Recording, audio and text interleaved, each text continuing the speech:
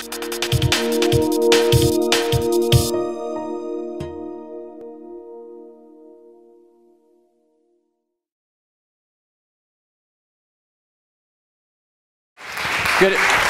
Thank you. I recommend everybody in this audience raise their Series A from Josh. Josh would be happy to have you call him and send over your deck. So how's everybody doing? Okay, good. So I want to talk about a couple things today, and I'll try and make this as useful as possible. But quick question, raise your hand if you're doing like a consumer startup?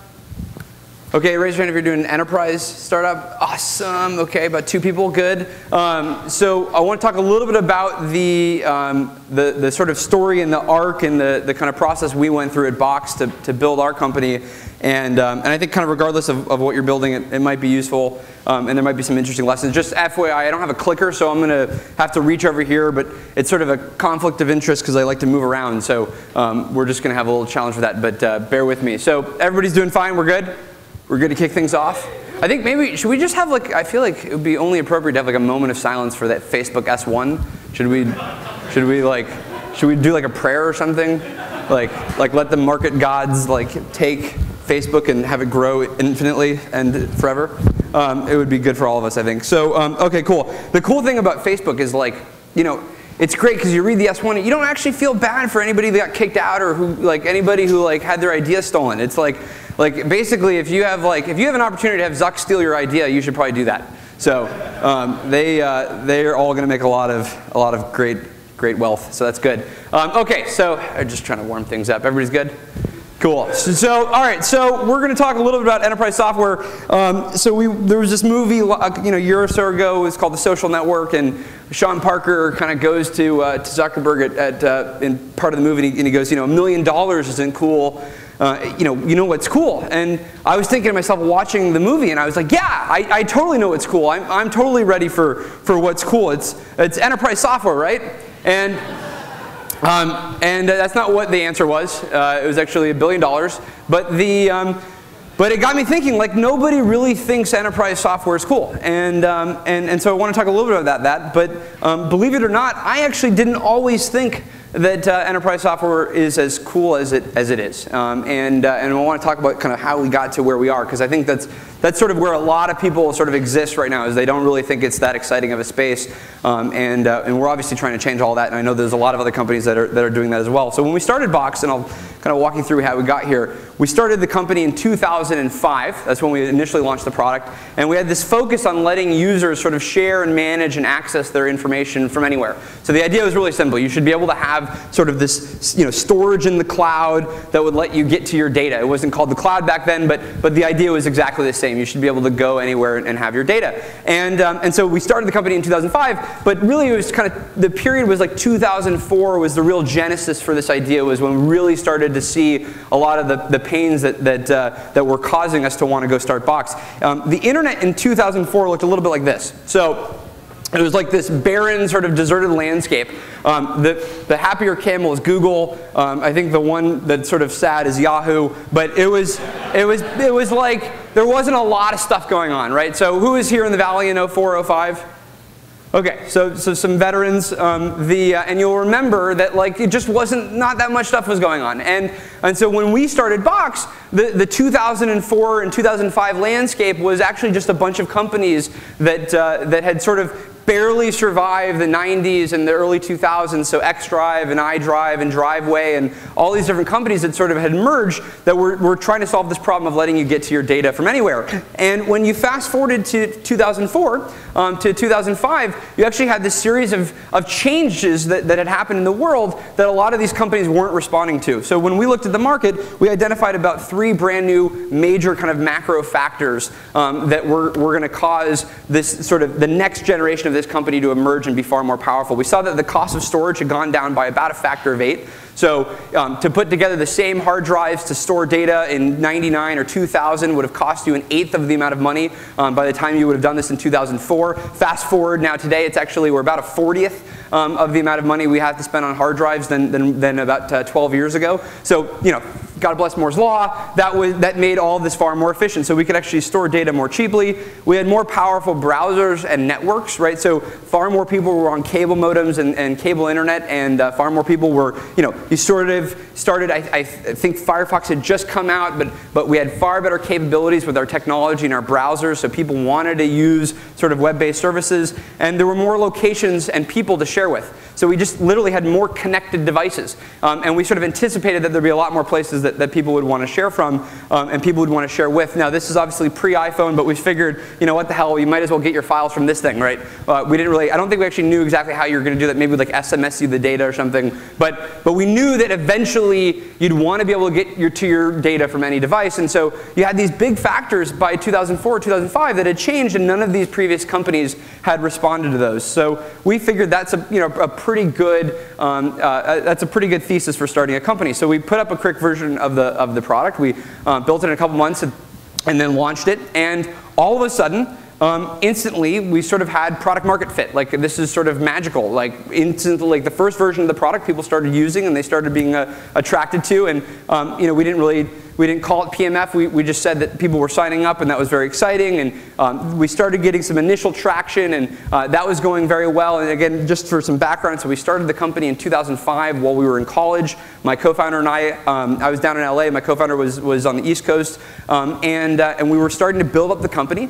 And we had actually funded the entire company from my co-founder's online poker winnings. So we were actually running the entire site off of this poker winnings, and then online poker became illegal, so it was sort of harder to keep funding the business through that, and we had to spend more time on things. So we decided, like, we will now decide to go and build this as a real company. So the first thing you do when you want to make a real business is you obviously go and find angel investors, and so we tried to do that. So we actually started pitching a lot of angel investors up in Seattle initially. It turns out, just as a FYI, Seattle's about 5 years behind Silicon Valley in any given period of time, so try not to do too much up there. But anybody from Seattle?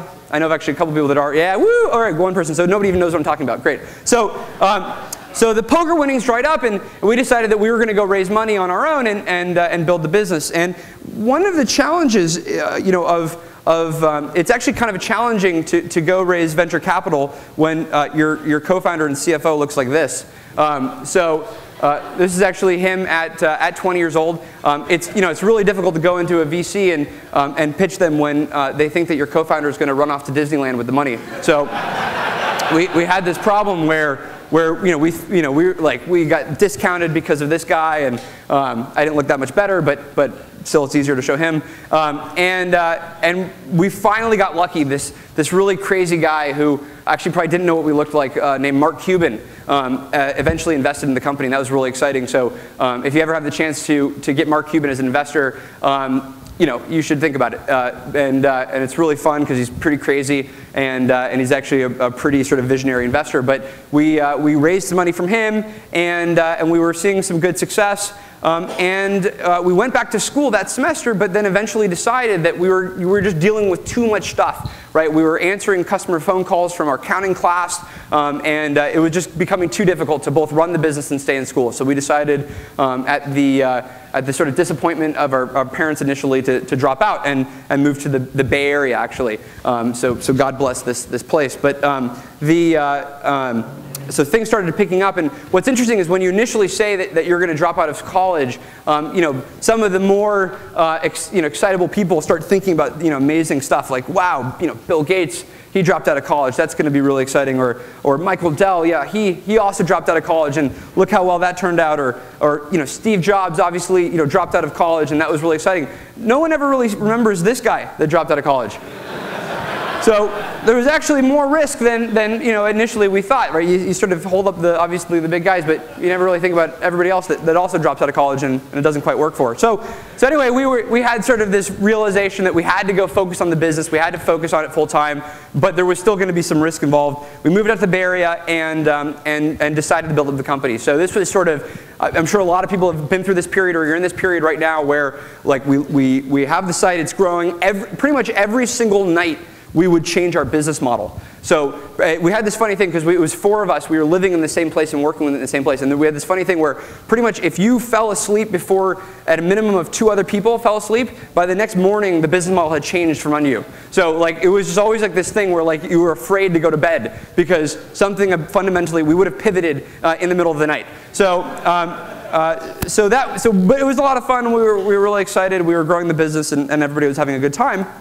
And we actually had opened up the product for free users. So when we initially launched the site, we were thinking about profits and losses, and we decided that we would, the only way to make that work with minimal poker winnings was to charge for the product. And when we moved to the Bay Area, and you actually met Josh Stein, so Josh helped us raise and led our Series A. Once we really kind of worked out the model where we wanted to then open up the product for free and let anybody sign up, and it was great because instantly we now had hundreds of thousands of people that were signing up for the product once we introduced that free version, which was totally awesome, and it gave us a lot more scale to be paying attention to, and it showed that more and more people wanted storage and this service in the cloud. But things eventually started stalling strategically, right? We had this issue where we had a lot of traffic, a lot of users, but we were sort of, not really finding our way, right? It wasn't really obvious what we would look like in 3 or 5 or 10 years, right? If you were to say, what does this business kind of become over time, we didn't have an obvious answer, and we discovered that we were actually sort of in this chasm. And for those of you familiar, this is just what a chasm looks like. It's not a good thing. It's basically, if I can move my mouse, it's sort of when you grow initially and then you fall into this hole. And a lot of technology sort of ends up there. Let me give you some examples just so it's clear. So sort of have chat roulette or wave really never quite figured out a sustainable model for people. Pinterest sort of defied gravity and kind of skipped the whole chasm period. So now that is exciting, and then you have sort of IBM over a long period of time ends up selling to sort of laggard customers and companies. So we found ourselves in this point right around here where we really just did not know how we were going to jump over the hurdle. How were we going to make this product and technology mainstream? Are we all on the same page so far? We're good? Okay, good. Is this the right pace? Sometimes I have to slow down because people aren't listening fast enough. So are we good? Okay, thank you. So, all right. So we found ourselves in this chasm, and we needed to get out of it, and we started looking in the data, and we actually got a lot of help from Josh from a business model standpoint. We started looking around, and we wanted to figure out, well, how are we going to leap over this sort of chasm? And we realized that we were basically underserving the enterprises or the businesses that were using Box, and we were overserving the consumers that were using Box. So if you're not familiar with this speak, the idea is that for a business that wanted to use our product, we didn't have all of the functionality that they needed for them to be really successful with our technology. So they were sort of just lost in this. It was really cool on the low end, but they couldn't really scale it up for many people, and they couldn't integrate it into their business for sharing data or working on information. And for consumers, we had too much functionality for solving their basic problem of sharing data and getting access to information anywhere. And so we were at this sort of juncture where effectively we looked like a spork, where we just it wasn't obvious which one we were optimized for. And actually, I'm a big spork fan, but not everybody else is. And actually, I don't know that anybody knows the sort of market cap on sporks, but not super large. And we realized that we had to be better defined for this world that we were going to emerge into if we wanted to be successful. So we had to choose one. And so the way we did this is we sort of dove in to the customer base, we dove into the product, and we wanted to figure out what's going on under the hood and what are people telling us. So we did this sort of very basic thing that is not that novel of an idea. We actually just talked to our customers. And when we talked to the consumer users, we basically discovered that they had many alternatives. So when we talked to them, they would talk about how they could Gmail themselves their files, or they could put their data on Apple's mobile product, or Yahoo had this feature called Yahoo Briefcase. And I don't know if you guys are familiar with this company, Microsoft. They had about 5 different services that were competing against us. So when we talked to the average consumer, we said, well, what would you use if you weren't using Box? They actually had they like Box a lot, but they had a list of other things that they could be using instead, and for roughly the same price. And that was sort of the kicker, was was they could use us for free, or they could use something else for free, or they could pay us $4.99 for our upgraded version, or they could pay MobileMe another $5 or $10. And so we didn't really like this. It was sort of felt like we were being attacked by stormtroopers on all angles. And we realized that that was not going to be super effective. So we figured, okay, well, we're going to have to be far more competitive in the consumer space if this is what we're going to want to go do. And then when we talked to our enterprise customers, we heard something kind of completely different, and it was that they hated their alternatives. So when we would talk to an enterprise customer, they only told us about these problems that they had with their other solutions, right? When they were, the whole reason they came to us in the first place was because they had problems with other services that sort of created the illusion that they were going to help them run their business. And when you think about the enterprise world in 2005 or even earlier, if you're in IT, you basically have to manage all of this technology, right? So if you want to store data in a business, you have to put together NetApp and EMC storage. You have to put together servers that are going to help you run your applications. Then you're going to put together Microsoft SharePoint on top of that. Then you're probably going to need a search engine from Autonomy. And then you're going to have to put applications all together that you're going to run your business from. Then you're going to have to integrate all of this with a firewall. And then you're going to need consultants. And you're going to need to maintain that. And it's all going to need to work perfectly. And every time you upgrade it, it's going to all fall apart. And this is what our customers were dealing with. And they sort of got sold this vision that there would be this sort of magical rainbow of enterprise value at the end of that. And most enterprise customers just literally never have seen that pot of enterprise rainbow gold. And they were telling us this. And so when we asked them, well, in an alternative world, how much would you be spending to solve the problem that we theoretically could be solving?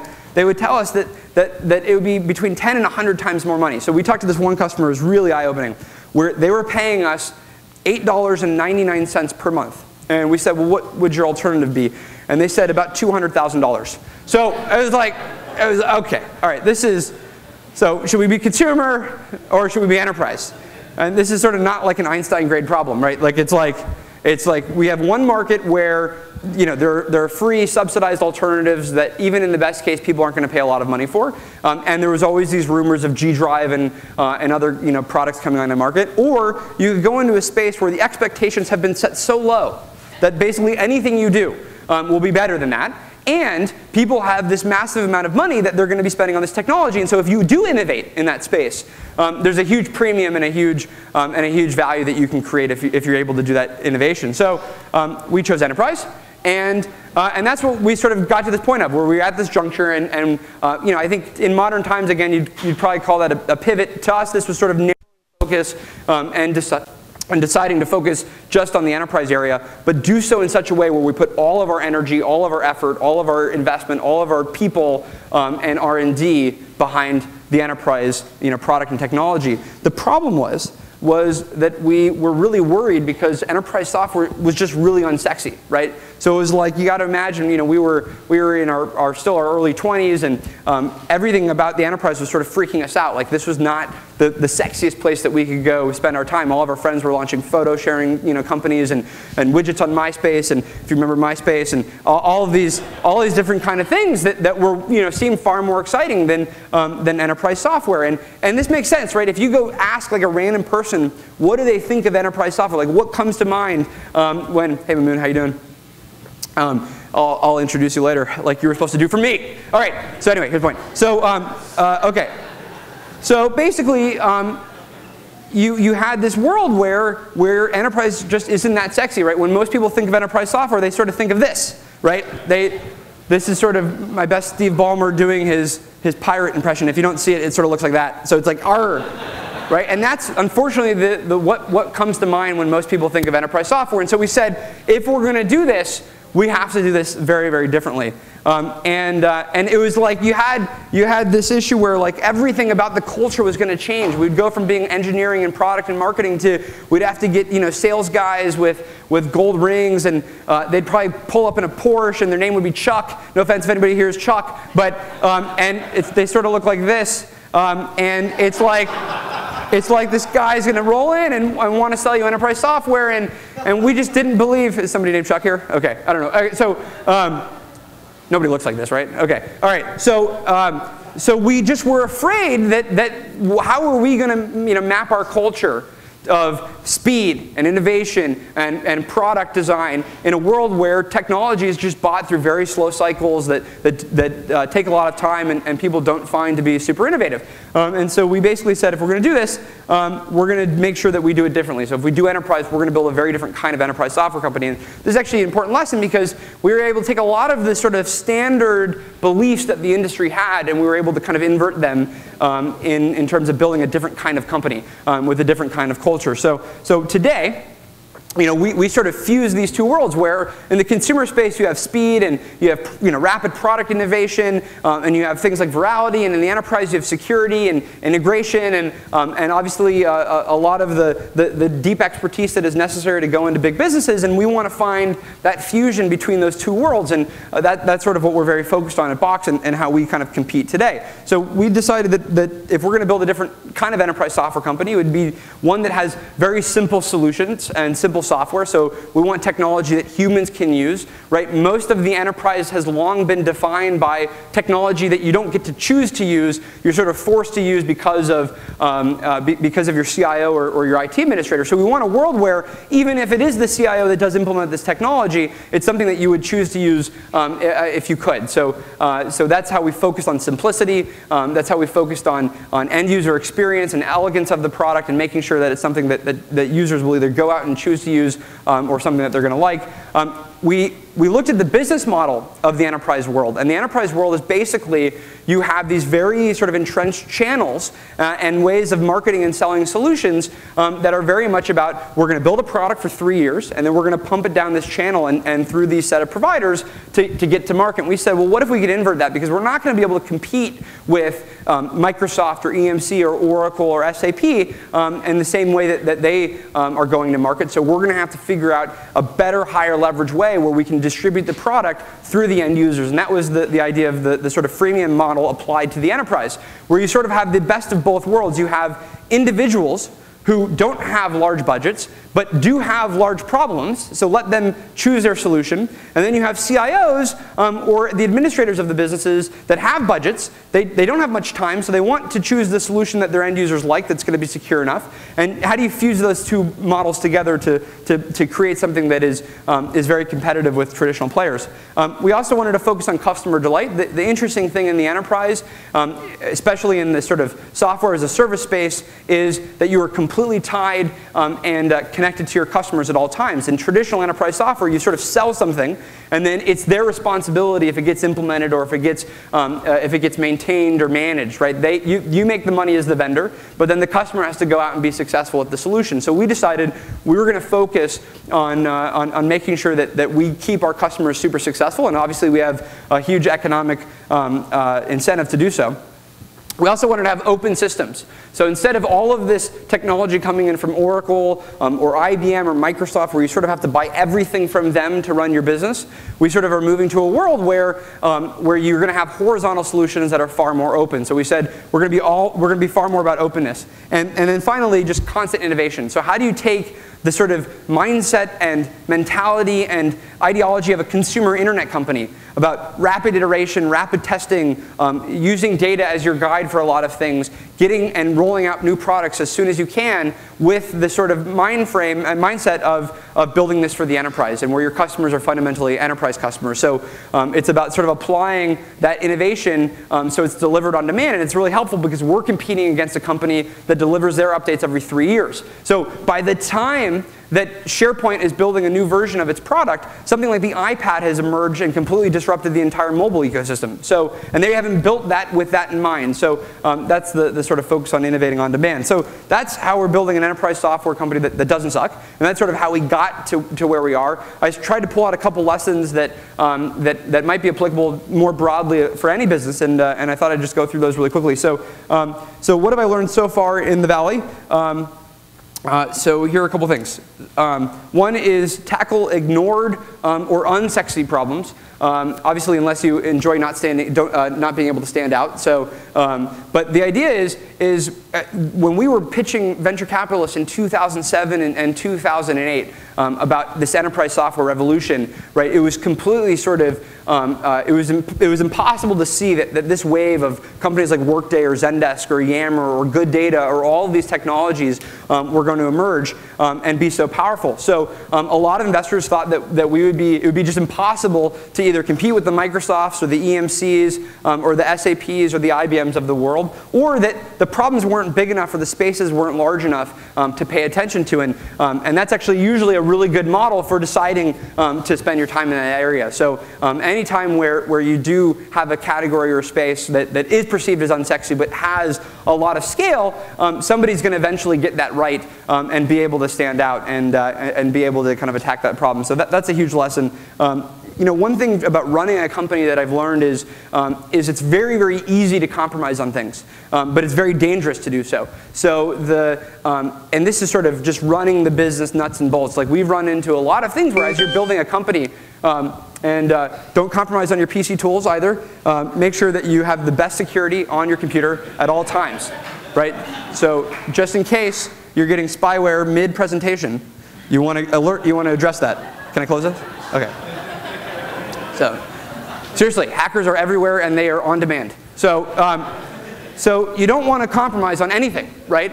And this applies to how you hire people, right? Everybody sort of knows the A's hire A's kind of model, but it actually shows up very quickly as you're building an organization where you will choose speed, and you'll choose sort of low friction for quality in a lot of cases. And this happens throughout all organizations in all areas. And it's really important to hold up that is a critical thing, where if you're starting a company, one of the greatest pieces of value you have is that you get to make your own decisions. And so not compromising is really critical for that. So in all of the touch points that your customers have with you, it's super important to sweat all of the small things. So every interaction that you have with a customer, every interaction that they have with your website, every product that you put together, this is sort of all the power that you have. And one of the reasons why we don't work for gigantic companies is because we can affect this kind of change in the organization. Okay. This is a big one for us. Find a tornado and ride it. And this is probably mixing at least a couple different metaphors, so I apologize. But the idea is, right, what can you be attached to that you can effectively grow at the rate of? And so this is really important because in the Valley, every 18 months there's some new massive technology cycle. Right? 18 months ago, we barely had the iPad, right? But then all of a sudden, it completely changed people's expectations around mobility, for instance, in the enterprise. So for us, it was critical to instantly start developing on the iPad to make sure that the rate of organizations adopting iPads, we can effectively grow at that rate, because Apple's going to be able to sell more technology than we're going to be able to, so we better be attached to that as a growth market.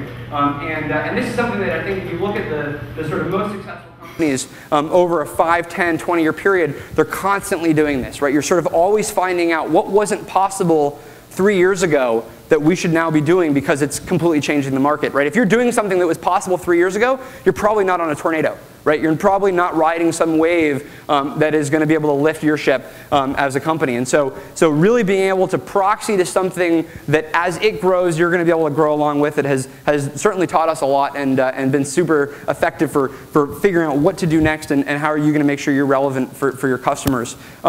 This is sort of a corollary to that, or a corollary to the first one, but don't compete head on, right? This is pretty obvious, but you see this so often, right? Anytime that you say in a sentence that my product is sort of better than X, you've already lost, right? It should be so different than X that it shouldn't even be relevant, right? And this is super effective because as soon as you're having to go heads up with competition in a sales conversation or to the consumer, it's really not a great place to be as a startup. Because you need sort of an order of magnitude more differentiation from your competition for you to stand out in the kind of stage that a startup is going to be at as you're growing. So it's really, really critical that you're not competing with other players head on, but that you're doing something so different and so relevant for what has changed in the past kind of 3 or 5 years that it's going to be able to kind of be very obvious what separates you from everything else. Of course, unless you enjoy pain and suffering. So. And then the final thing is that we've learned is really to follow our customers. It's obviously critical that you have a vision around your product and your technology and that you're synthesizing that on behalf of your customers and all the various data points that are in your business. But it turns out that the customers are probably the greatest form of insight for your product. Not just what they're doing, and not just what you see that they're doing, because that can really you can only get data based on what you've already built. But rather, where do they want you to be going, right? When we had that one phone call with our customer who was paying us $8.99, and we discovered that for 5 or 10 other features, this product would be a $10,000 product for them. That was a very big eye-opening experience that then led to kind of everything that we've eventually done. So let your customers kind of take you into the market. Obviously make the decision of if that's going to be important for you or if that's going to be strategic, but you should always have your ears open to what they're telling you, because that's where sort of all the real information is. They do have the answers. And of course, if all of this advice doesn't work, we are hiring, so feel free to email me. But definitely good luck on your startup. Thank you so much. That is my presentation. So thank you. And I don't know if there's...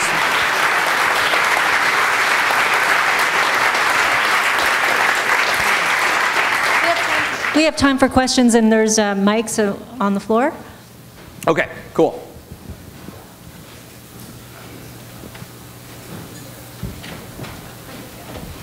Is everybody drinking or what?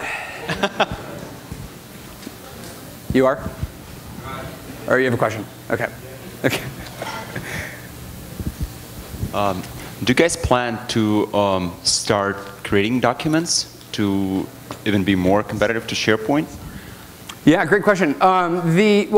So maybe we should grab some time later to talk about the future of the internet and documents. But it's a long conversation, and you need to be high for it. But so the future is very confusing, right? We live in this in-between world right now, where we have a lot of devices that are emerging that don't really have sort of native file systems, right? That is in kind of a pure, like, what's so cool about the iPhone and the iPad, and you're going to regret asking this question. What's so cool about these devices is they're basically sort of these information kind of access, platforms, right? And they're just thin clients and terminals for all of this data to come in and stream in, and that's going to dramatically change how we're creating content in the next kind of 5 to 10 years. So whether or not we build things ourselves, or whether or not we introduce kind of platform features, or you build things yourself, if that's what you're saying, then building that on top of Box, obviously that's going to be really critical for us, because we want to be able to be the best place for people to manage their data, but we know that's going to come from a variety of new places over the next kind of 5 to 10 years. So we should talk. Mr. Document Guy. OK.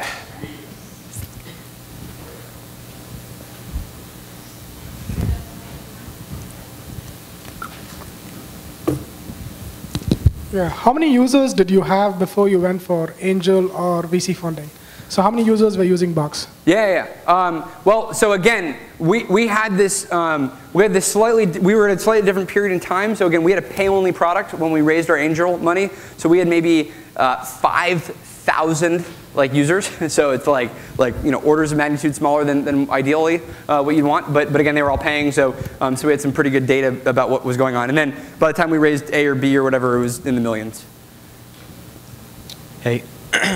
So for when you're getting the customer what they want in the enterprise model, one of the things about enterprises is each company is so different that the things that they specifically want can change. Yep. You get one feature set or product done for one enterprise customer, and the next one wants 6 completely different things. How do you not let that deter from the product goal or vision? Yeah, so that's sort of like the quintessential challenge in the enterprise is, and this is again why it has traditionally not made a super great venture capital investment, because you find yourself having to build a lot of products and technology on spec for individual customers that doesn't apply to even customers in the same industry. So this is where sort of ninja product management kind of skills really come into play. So what you need to do is best sort of synthesize what is the stuff that is sort of, what is stuff that's fringe, first of all, and then figure out a way to kind of negotiate that out. But what are the things that can be abstracted out from the core? And what are the things that need to be built in to the central product? And a lot of people, unfortunately, don't create that segmentation where you will build everything into the core product, and then instantly, for one customer, you've ruined it for every other customer that's out there. So the idea is keep a very, very simple core product.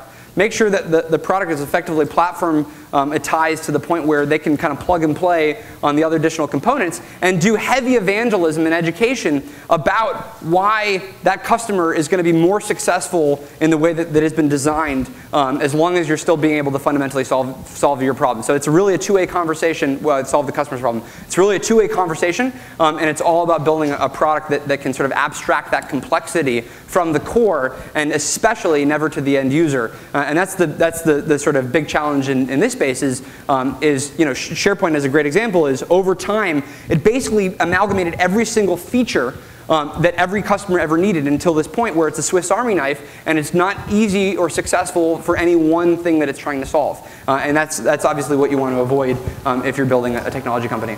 Okay, we have time for one more question. Okay. Last question right here, Aaron. Oh God, hey, how you doing? Good, Off how the are you? record. No. No, off.